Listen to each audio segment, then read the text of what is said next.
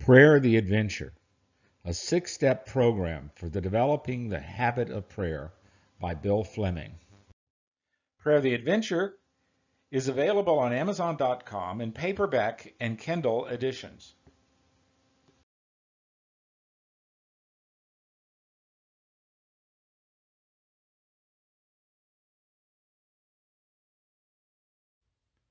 Today's lesson is on praise. Now, you may think it's strange that we have to have a lesson on how to praise God, but I want to explain what praise is and the function that it has in the Christian life. Praise is talking to God about who God is and celebrating the attributes of God. It's a little different from Thanksgiving, which is also very important. But Thanksgiving is talking about what God has done. Oftentimes when you hear songs of praise, they really confuse the two. They talk about praise of who he is and what he's done. So why do we bother to look at them separately? Why not just look at them the same? Well, the reason that we look at them separately is because praise has a unique function. It draws us out of ourselves. It draws us out of the things that happen to our life and help us to look and see the majesty and awe and wonder of God. It's like looking at a great landscape. The more we look at it, the less we think of ourselves. So for this week, as we concentrate on worshiping God and celebrating God, I don't want you to be praying for things in your specific time of devotions. Instead, I want you to be spending your time focusing on celebrating who God is. And we're going to talk about how to do that through mind, through the body, through the heart, and through the imagination. As we have said before, the number one secret to effective prayer is know who you are talking to. Remember, this is talking to God. Praise is celebrating the nature and attributes of God. In other words, it's rehearsing in our minds the character of the one that we're speaking to.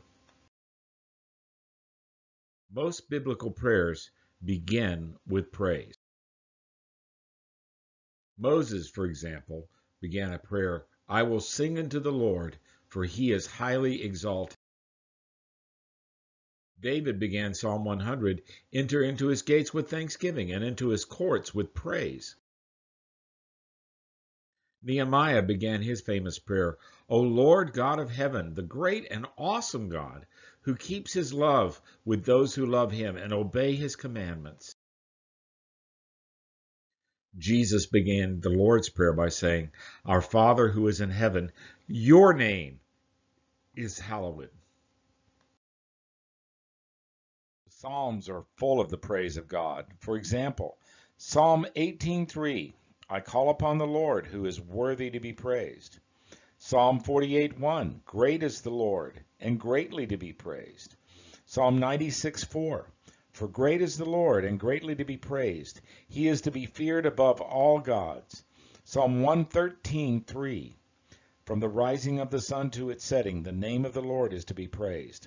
Psalm 145:3, "Great is the Lord and greatly to be praised, and his greatness is unsearchable." As with all prayer, praise is a total celebration of who God is, involving the mind, the body, and the heart.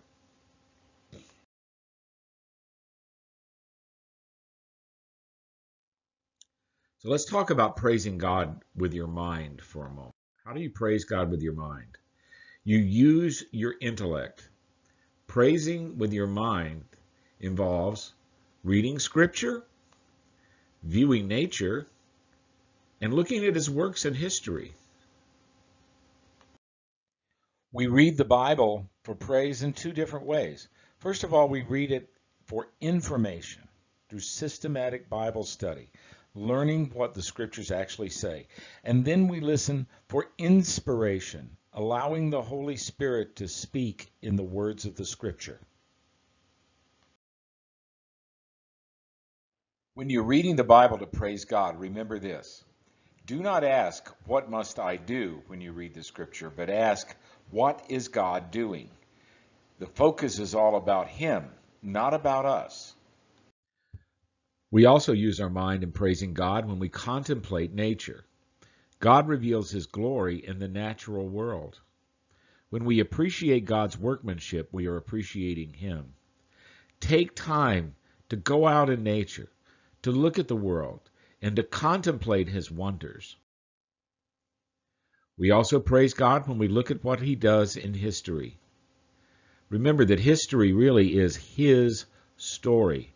It is God who is working through history. When we study history, look at what God is doing in every age. Studying the lives of saints and Christian heroes can be a way of appreciating the wonder and the power of God. Praise God with our hearts. Emotions are one of the two important ways that we connect our hearts to God. The first is objective revelation, that is through the mind, the Word of God observed through the mind. The other one is by subjective impressions, that is the Spirit of God felt in our heart. Through the mind, we speak to God and God speaks to us. Through the heart, we also speak to God and God also speaks to us. Our emotions, by thinking that they are unimportant or believing that we really don't need to express them, then this is what happens. When we cut off the flow of feelings, it is harder to express the Holy Spirit and to feel the Holy Spirit in our life. Opening our emotions through praise creates a wider pathway for us to interact with God's Spirit. And we praise God with our hearts through, oh wow, moments of awe and wonder. When we are strucken with awe, let's say it and rejoice in it. Through music, through poems or psalms, through any form of creativity. One way of tapping into that heart side of worship and praise is by learning how to create a psalm. Now, I have a YouTube video on this, and you can go there and you can get some good pointers on it, but let me basically cover it here. Psalms are poems, but they're not poems that rhyme with words. They rhyme ideas. The writer declares one line, creates one line. Then with the second line, he restates, elaborates, or contrasts what he says in the first line. Let me give you some examples. Let's look at Psalm example number 1. This is an example of restating the second line, the first line in the second line. First line says, "The heavens declare the glory of God." Second line says, "And the firmament declares His handiwork."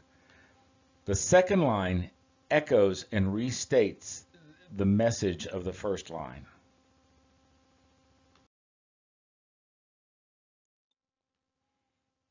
First line, "The Lord is my shepherd." The second line says, "I shall not want." In the second line, they restate, but now they add some more meaning. They elaborate on the first line. This is example number 3, the first line. "The righteous shall prosper," echoed by the second line, "but fools shall perish." See, the echoing or the contrast with the second line brings this out. This is just one of many ways that we can praise God with our hearts. Let's talk just a minute about dry spells. Every Christian has dry spells when they just really do not feel the Spirit or do not feel particularly joyful. Dry spells come for a lot of reasons. Sometimes they're a test of faith, sometimes they're an attack of Satan, but more often they come because simply we are emotionally exhausted because of some trial that we are enduring. When they happen, do not ignore them, because it can mean that God needs to do something in our heart, that our heart is not where our head is. Choose instead to celebrate the heart, to express the attributes of God's emotionally. Make it a choice to celebrate. Let your inner child play when you pray.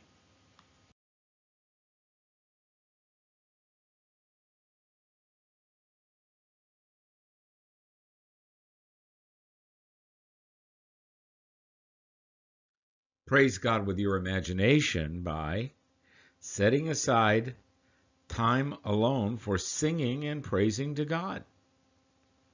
Avoid distractions that pull you away from praise. And make a choice to think about who God is.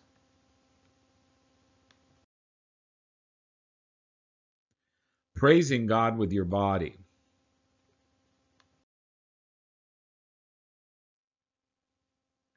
Posture in prayer is important. It's not just incidental. Whether you stretch your hands, bow your heads, fold your arms, keep your eyes open, stand, kneel, or sit, makes a difference. So do it intentionally. How are you celebrating God with your body? We celebrate God bodily by singing. And that doesn't just mean listening to music, but actually singing ourselves. Playing a musical instrument if you have that gift. Play to the glory of God. Creating art, poetry, drawing, sculpture, anything. Dance. And moving prayers. Don't be shy before God. If you don't have to be good, you don't have to be good. You only have to be happy. What you do in the privacy of your prayer closet is between you and God.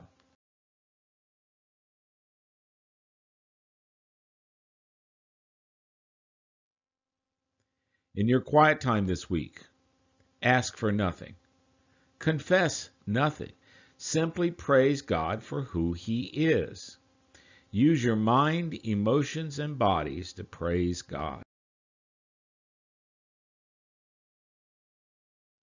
Okay, so let's review where we are on our steps. First, we talked about meditation, which is the art of slowing down. We talked about praise, which is seeing God for who He is. And next, we'll talk about thanksgiving, which is celebrating what He has done.